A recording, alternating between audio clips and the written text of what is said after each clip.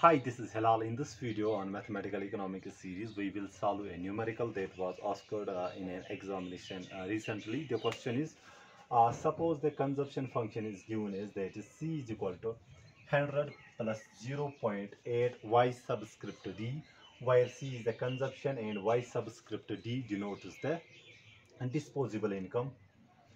Investment is given as 50, that is the autonomous investment obviously here, and government expenditure is given as 200, and tax rate is given as t is equal to 0.1 times y. Okay, the question tells us calculate budget deficit or surplus. The options are given as the correct option, rather the multiple options are given as, and one among them is the correct option. The first option is deficit of 75, second is surplus of 75, third is deficit of 125, and last one is surplus of 125 million or whatever you call it.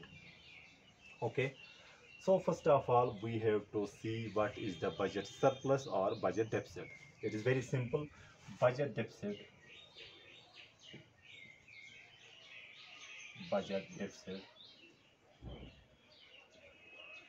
is simply when the government expenditure exceeds the tax revenue. That is, when government expenditure is greater than the taxes. Okay, similarly we have a situation of budget surplus. Okay, when the government expenditure is less than the tax revenue. That is, government expenditure is less than the tax revenue. Okay, that means to get the budget deficit and the magnitude of the budget deficit, we should have G minus T. Similarly, to get the budget surplus, we have to subtract these two terms, and to get the numerical value or the magnitude, we just subtract these two terms. Okay, sorry, here it is T minus G would be the case, T minus G. Okay, now what we have to calculate here, we have to find this T. Government expenditure is given as, okay, so we have to find this very T. Since T is a function of income, that means we have to find the income also to get the value of tax. That means first we will write our formula, that is y is equal to C plus I plus G. This is our GDP formula. Okay, that is income is equal to consumption expenditure plus investment expenditure plus government expenditure. Okay, so our C is given as, our consumption function is this 100 plus 0.8 times y subscript d, that is the disposable income, uh, plus the investment is given as 50, so I will write 50, plus the government expenditure is given as 200, so I will write here 200. Okay, this is our formula. Now this will come out to be 100 plus 0.8, and here we can see this disposable d, rather this y disposable income is actually equal to y minus t. That is, when we deduct the tax from our income, we get the disposable income. Okay, so y minus t gives us the disposable income, plus 50 plus 200. Okay, now we have here 100 plus 0.8 times y minus the tax is given as, that is t is equal to 0.1 y. So in place of t, I can write 0.1 y plus, now 200 plus 50 is equal to 250, so I will write here 250, and this comes out to be 250 plus 100 is equal to 350 plus 0.8. Now y minus 0.1 y is equal to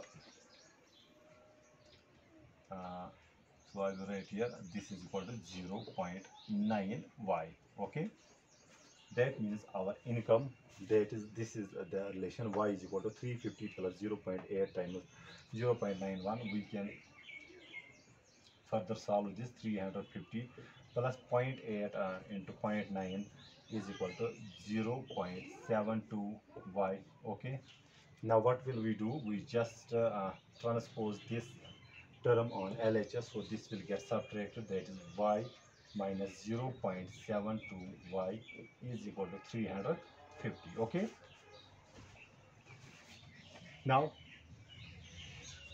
y minus 0.72 y is equal to, that is equal to, now y minus 1 minus 0.72 is equal to 0.28 y should be equal to 350, or in place of 28 I can write 0.28, I can write like this, is equal to 350. I just converted this decimal expansion into the fraction. Okay, or I can write y is equal to 350 times, when transposing this will get reciprocated, so this will become 100 divided by 20. Okay, now solving this, this is 7 4s are 28, 7 5s are 35, so this is 50 into 100, that is equal to 500, or we can write it 4 1s are 4, 25s are, so we will get 50 into 25.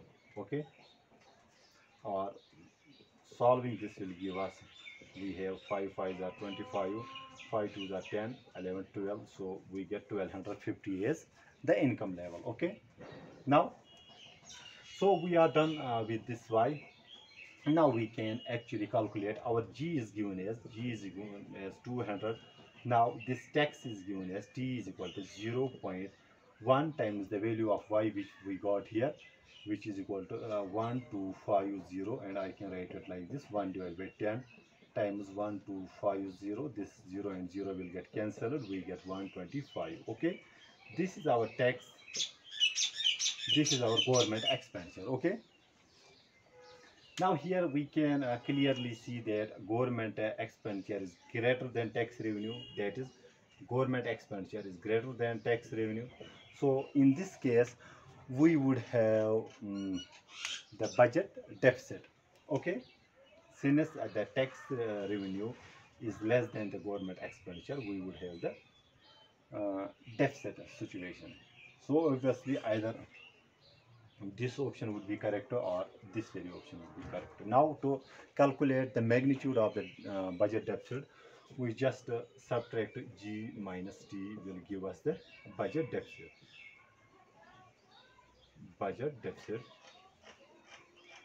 So our government expenditure is 200